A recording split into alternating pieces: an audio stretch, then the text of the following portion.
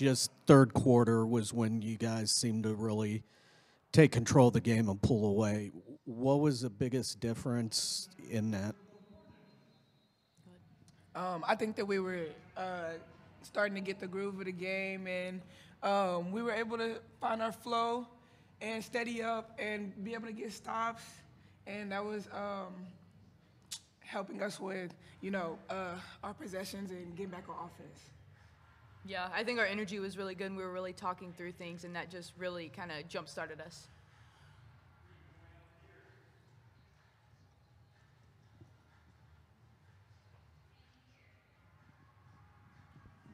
Taylor, George Alfano, Oklahoman.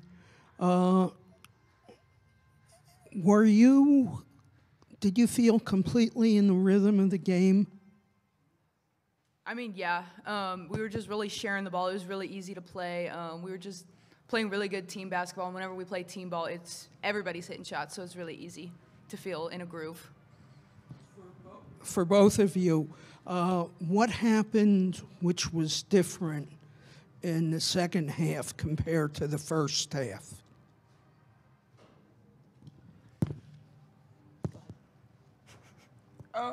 Like I said, I think we were able to kind of steady up and run our offense a little bit better and make reads, and getting stops was able to help that too. She said it. Oh, okay. She covered it. It was pretty good. I thought it was good. It was a good answer.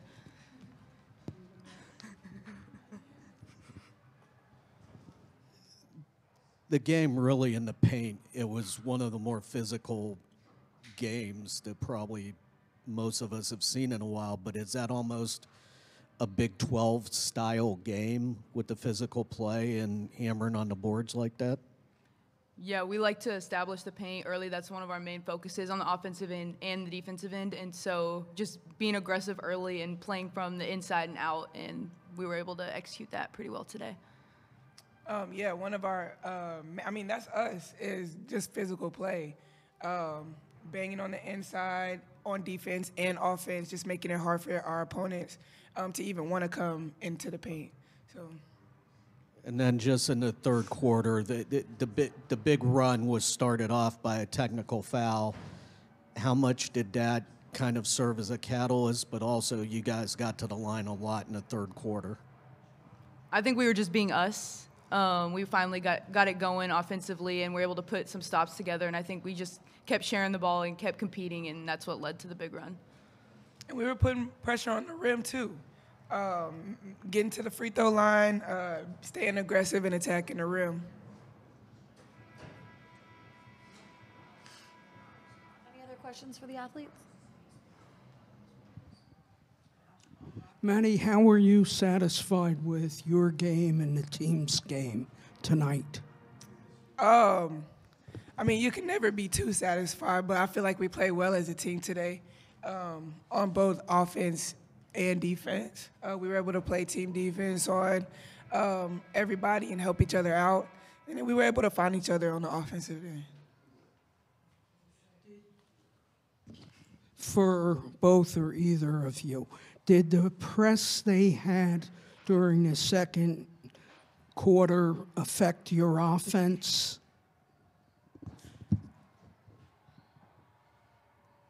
No. We turned it over a little bit, but I feel like we were. Yeah, credit to them, but we were able to cover for each other and kind of push through some of those turnovers that we did have, and then get more comfortable, with breaking the press. Yeah, I think we were able to, after we had a few turnovers, just to get more steady and just be available and be relentless receivers to try to save some of those turnovers, and I think we finally did a better job of that. Soleil Ortiz-Reese for Slam. I just had a question for Coach. Sorry, we're not on the coach yet. We'll get to the coach later. I'm sorry. Yes. Well, we'll be back to ask that in a little bit.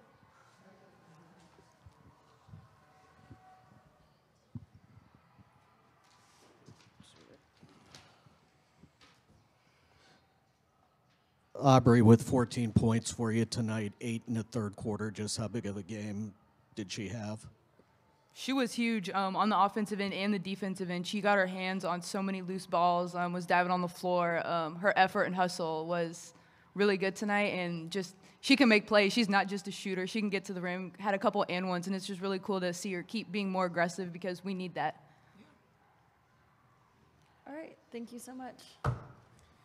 Thanks, guys.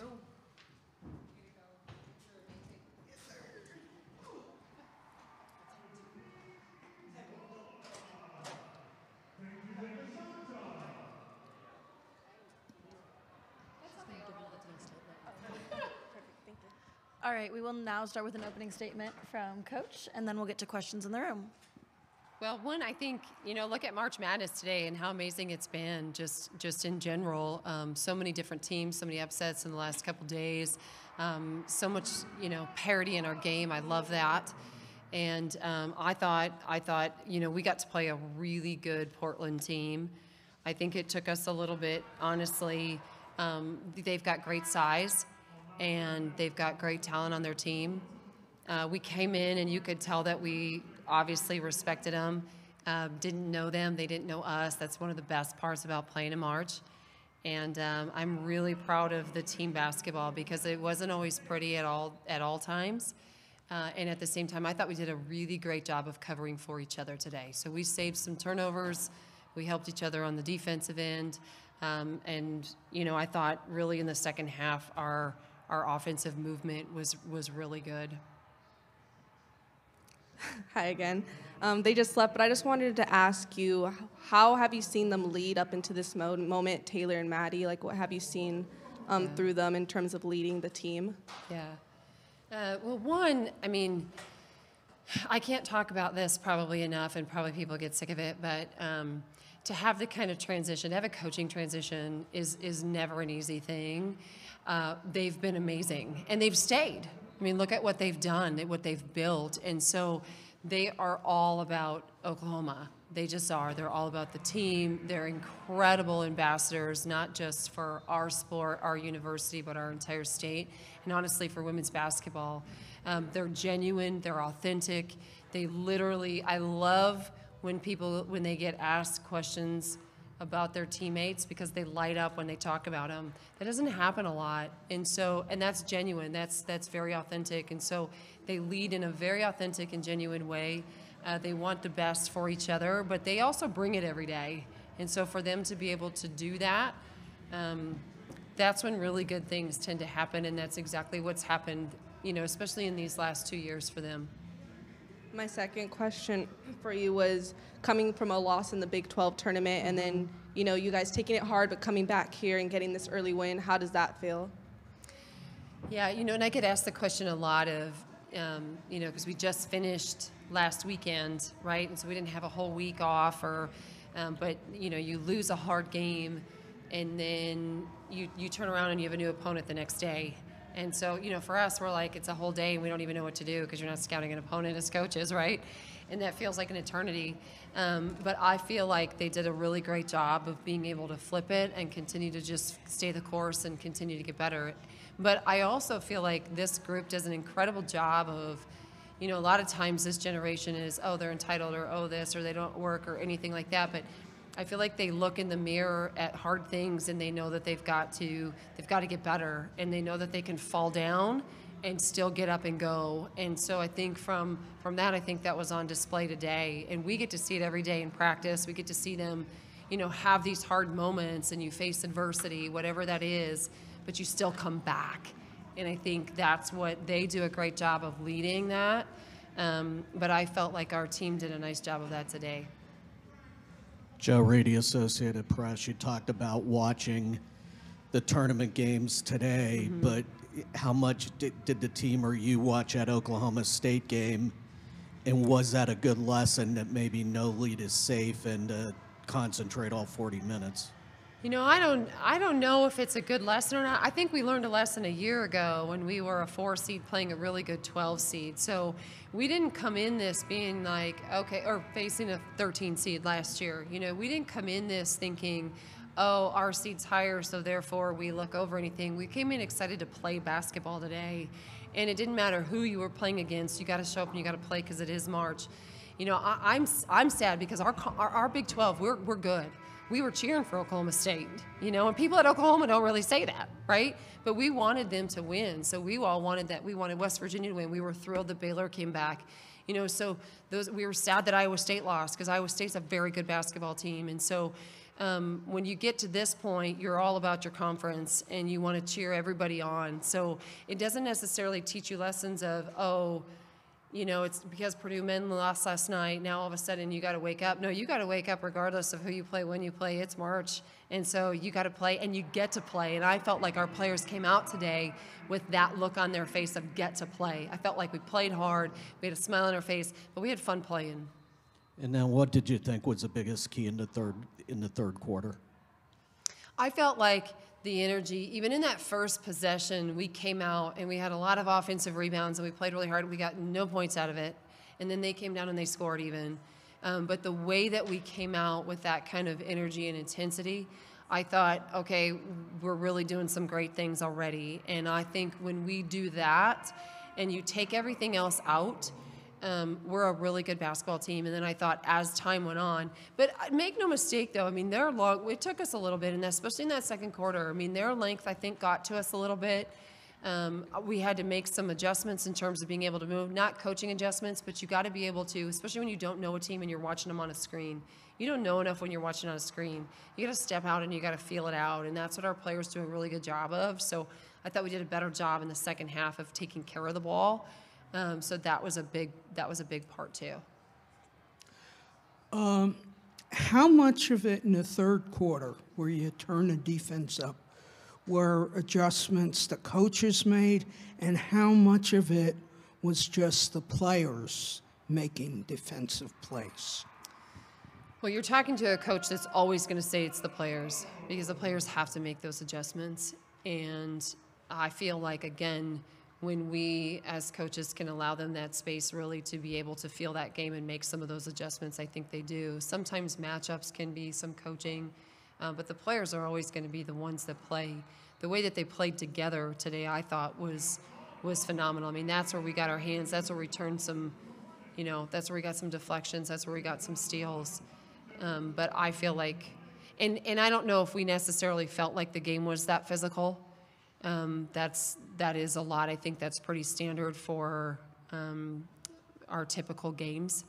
And so we didn't necessarily feel like all of a sudden we needed to be more physical against Portland. That wasn't part of the game plan. It was really just to focus on who we are. What will you have to do? I mean, you made some turnovers toward the end of the second half. What will you have to do to clean up and when you play against UCLA? Well, when you're playing on anybody's home floor, you gotta take care of the basketball. It doesn't matter when it is, and it can't turn into points. And so for us, and especially against such a great team, and in the NCAA tournament, so that's an area that I don't know if there's a specific adjustment, but we do need to be better receivers. That was one area I felt like they got their hands. I thought Portland got their hands on on the ball a few times where we needed to catch it a little bit better. And then we got to be a little bit more, make some singles and not some home run plays. There's a time and place to make a home run play, and there's a time and place just to get your singles. And I think we had a couple turnovers in those too.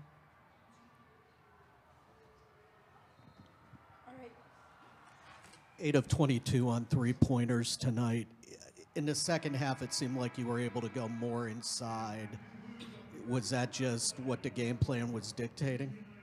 I think we always want to be able to go inside and out, and although we do have three-point shooters, we still want we just want ball movement. We want to be able to take the best shot. So whatever that is, if it's a three-point shot, we'll take that three-point shot. If it's in the paint, we'll take that shot too. So we want to really be able to make reads. I thought the second quarter we went away from that. You know, we went away from the ball movement. We turned it over a little bit, obviously, but we really went away from really setting each other up and playing together. And I thought in that third quarter we did a much better job, and it just went right to the fourth. Any last questions? All right, our last question right there. What problems does UCLA possess for you when you play them on Monday? Well, to be honest, I got to figure all that out tonight. We've solely focused on Portland. I know, obviously, you know, from a national level, their guard play is incredible, and then they've got a player that can really stretch the floor. And you're playing on their home floor. So we've got to be able to just come and we've got to be able to play, because they'll change some things up as well. But I'll have a better answer for you tomorrow. For more information, you can visit TulsaWorld.com.